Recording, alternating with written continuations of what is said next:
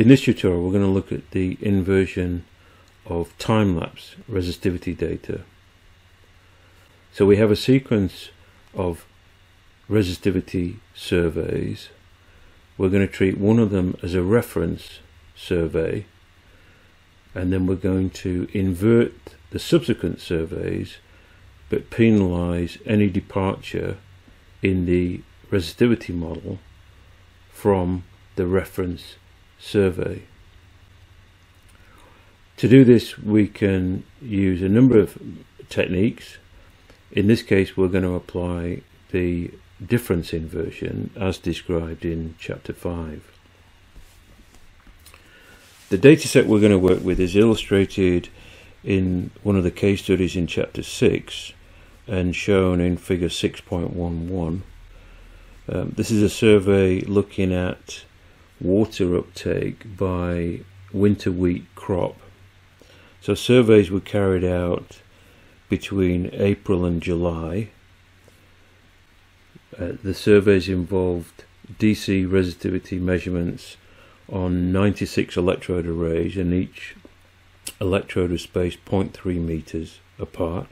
So we're only looking at a shallow depth in the area because we're interested in stormwater changes in the top meter of the soil profile, i.e.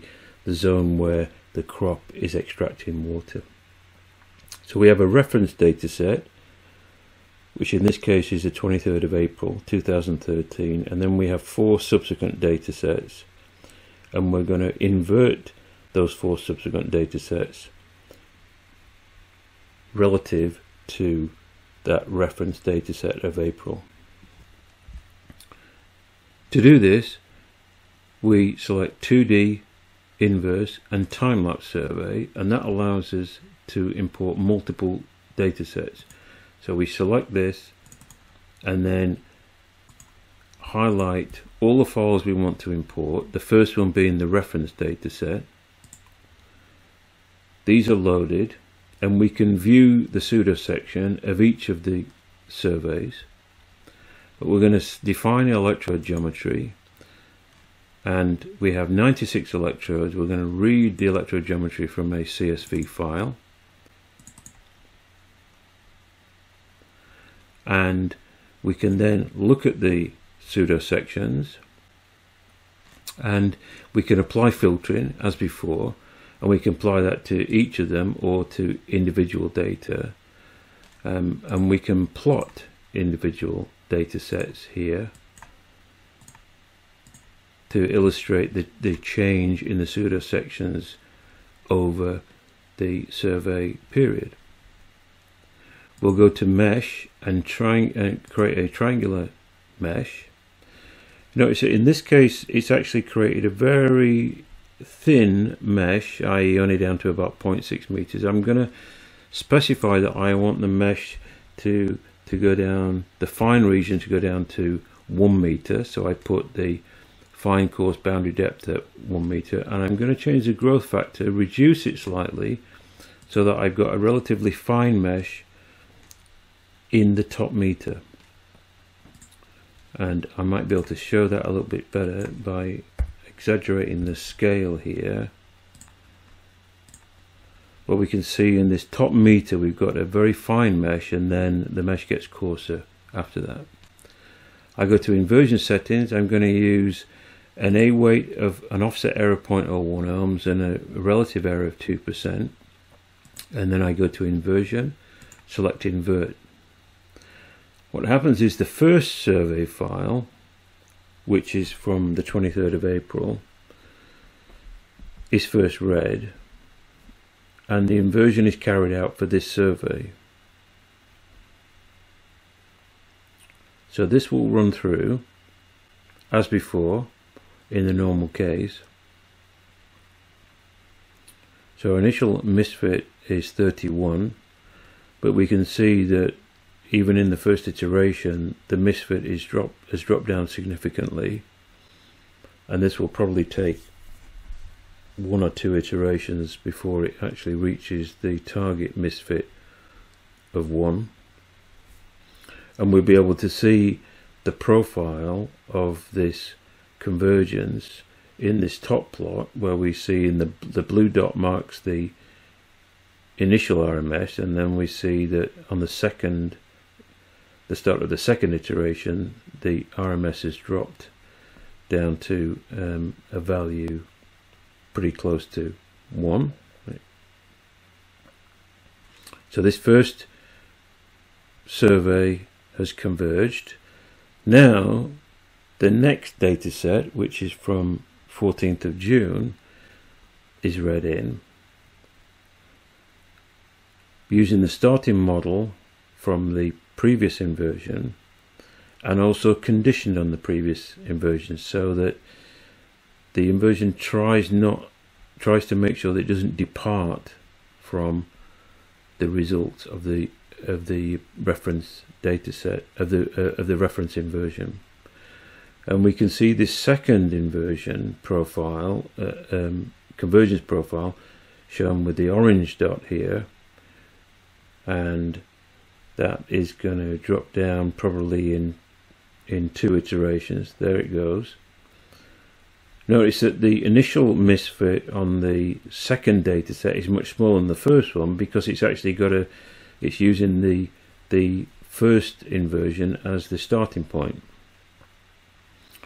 Now we move on to the third data set, and the process continues.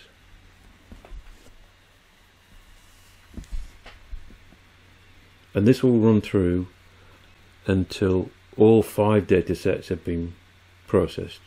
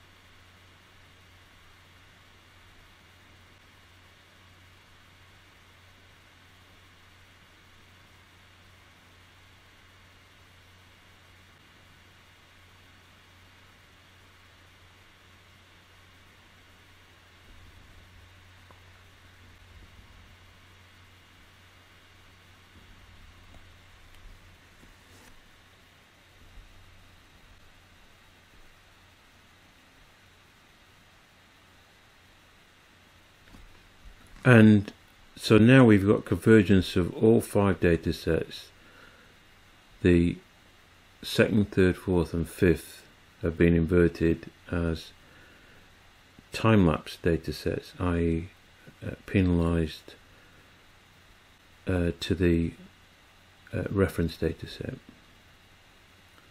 And we can view, as before, the resistivity. We can change the color scale here, and I can go through and look at each data set, and I can fix the scale if I want to do that. What I'm going to do here is also look at the difference. So this is a percentage change in resistivity from, in this case, the 14th of June to the reference data set, which is the 23rd of April. If I plot this on a, I'll use a common scale, minus 100 to 100. I'm going to switch off this sensitivity overlay. So I can see here that the red zones, the warmer colors, are indicating a drying, or we infer a drying from an increase in resistivity. And if I go through the further data sets in the series, I can see a progression of that over time. We interpret this in this particular study as the zone of water uptake by different crops, and so we're seeing an effect of different drying zones under different crops. And the zone in the middle here is a fallow zone, an area where there are no crops. And if you look at figure 6.11 and the associated text, you'll see more information about this particular study.